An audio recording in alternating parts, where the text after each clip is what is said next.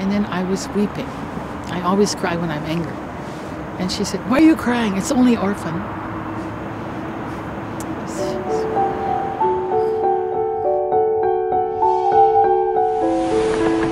The baby box is South Korea's first and only box to collect abandoned infants. Hundreds of unwanted babies are abandoned on the streets of Seoul, South Korea every year. Tragic loss of life moved the pastor to set up a way for saving unwanted babies. 위험함 속에서 버려진 아이들이 있고 또 길거리에서 그래서 이제 베이비 박스라는 것을 만들게 됐고 그리고 정말 안 들을 줄 알았어요.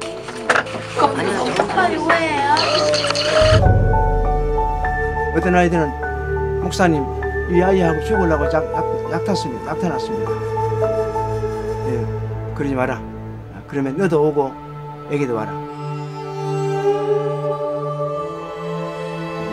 길이 엄마의 글입니다. 제 아들을 부탁드립니다. 찾지 말아 주십시오. 죄송합니다. 정말로 죄송합니다.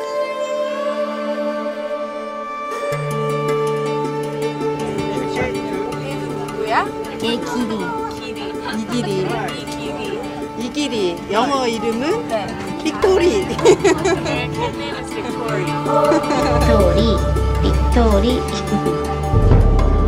그래서 그 아이들이 이 세상에 필요 없는 존재들이 아니고 하나님이 쓰시고자 이 땅에 보내셨어요. 여기 이제 가정에 20명이나 한 그 아이들이 좁은 공간에서 많이 살고 있으니까 특별한 공동체가 다른 것은 아버지 어머니가 있기 때문이죠. 또 하지 않는 일 그리고 버려질 수 있고 또는 나라에서 하지 않고 있는 이런 일들을 하시는 Even if there's just one person that really cares about children, it makes such a difference. They're just human beings, just like anyone else. They have the right to live. 이제 이 문제가 한국만의 문제가 아니고 문제가 아마 세계적으로 이 아이들이 이렇게 박혀버려서 희생당한 아이들이 많으니까. But these children, they're helpless, they're voiceless. Who's going to speak for them? 이 아이를 보내면서 다시 한번 내가 헌신을 했어요. 하나님, 이 아이들을 위해서 내가 죽겠습니다.